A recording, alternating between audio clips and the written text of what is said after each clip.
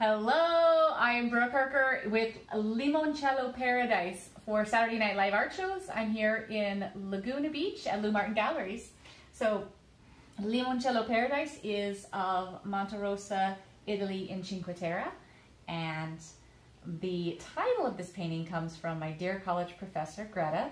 She wanted me to name a painting Limoncello, so I decided this was the perfect one. You can see all the the thick textures in all the buildings, and this is the first, I believe this is the first place I stayed when I went to Cinque Terre a very, very long time ago. And I remember being with friends and drinking the limoncello and hiking in Cinque Terre and picking blackberries and just experiencing the beauty of all those towns along the coast. So Limoncello Paradise. Also, part of the idea came from my friend Flavia, who talked about the Italian phrase dolce far niente. I don't know if I said that right or not, but it means the sweetness of doing nothing.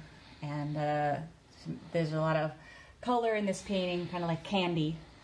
And